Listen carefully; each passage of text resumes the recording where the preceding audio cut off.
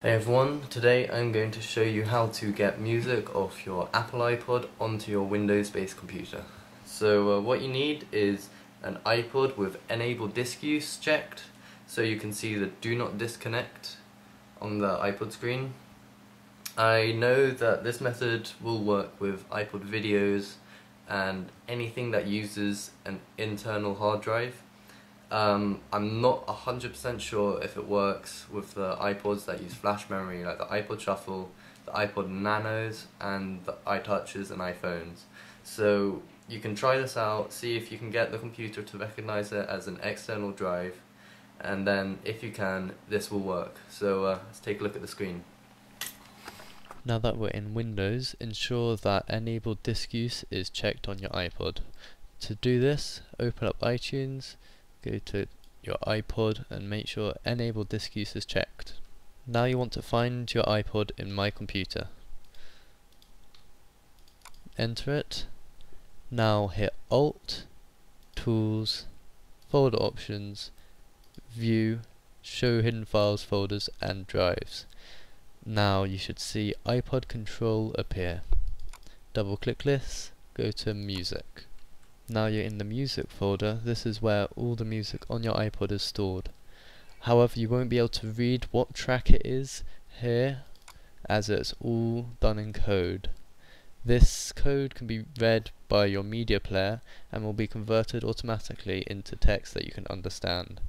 So what you want to do is select the music that you want. Normally you'll select it all because you're not 100% sure what you're copying, and then paste it onto your desktop or any folder that you choose.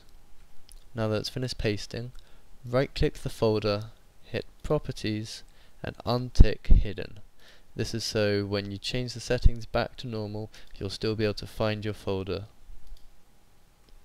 Now that your folder is visible, you want to add it to iTunes. To do this, hit Start, go to Music, iTunes, iTunes Media, and automatically add to iTunes. You'll want to drag and drop your music that you've just copied from your iPod into this folder.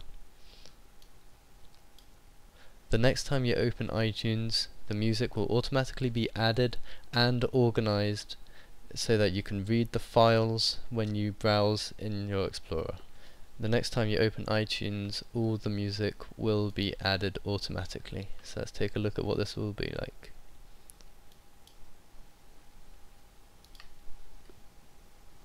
And there it is, all the music from your iPod with the song names already written in. And if you go back into your Explorer and you look at where the files are, you can see that they have all the file names written for you in the format that you understand. It has file name, artist, album and title.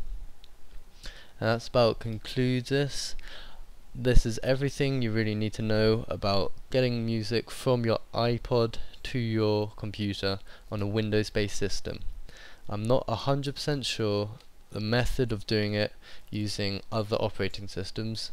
I think it is compatible with Ubuntu Linux, as you can view hidden files by clicking Control H, I think, and I am not familiar of using an Apple Mac, so I don't know if this method is possible, although I think that there are programs that you can get which can do this for you. I'm sure if you Google it you'll get pretty good results. So again, thanks for watching my video. If you liked it, please leave a comment. Anything that you can say is helpful. Say what you want to see in the future, or if you didn't understand any of the steps, please leave a comment and I'll get back to you as soon as I can, and I'll try and be as helpful as possible. So that's about it.